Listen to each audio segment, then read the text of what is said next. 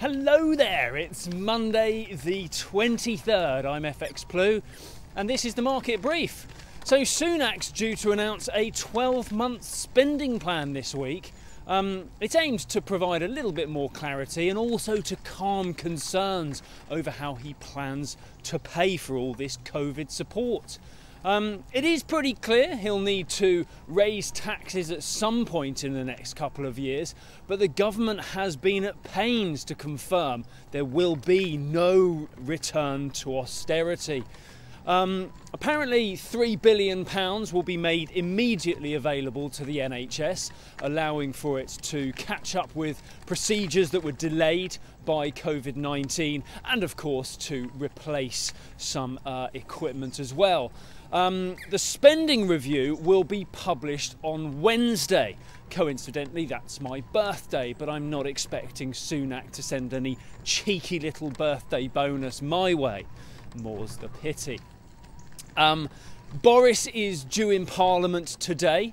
He's due to outline the post-lockdown plans, having confirmed that we will indeed end lockdown on December the 2nd as planned.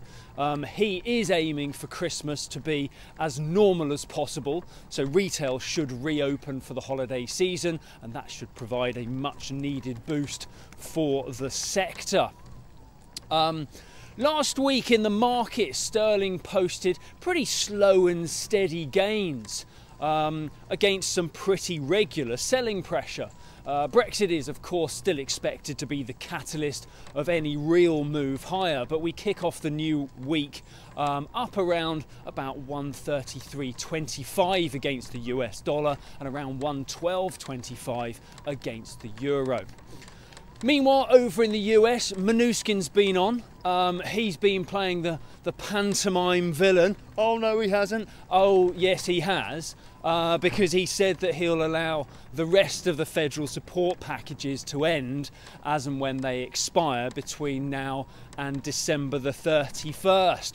Boo hiss, your boo sucks. But as the High Court in Pennsylvania has thrown out Trump's case, Mnuchin's move has been seen as an attempt to cause as much difficulty to the incoming Biden administration as possible. Indeed, I've even heard a parallel drawn between this and Saddam Hussein torching the Kuwaiti oil wells as his troops retreated from the first Gulf War. Not sure if the parallel is valid. But the bigger issue here is why Pennsylvania missed an absolute belter. As far as I can see, there was no suggestion that they felt that the claims of voter fraud had been trumped up.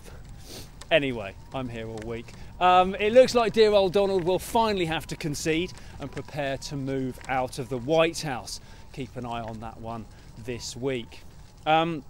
The euro has been pretty resilient in the face of both the pandemic and the ongoing budget issues with the EU. Euro dollar touched 118.95 last week, and we kick off the new week starting from 118.75. Right, that's it from me. Have a wonderful Monday. Hope your week kickstarts with all the strength you deserve, and please do join me again tomorrow. All the best. If you do not have a clue, then just tweet through and ask FX Blue. Yeah.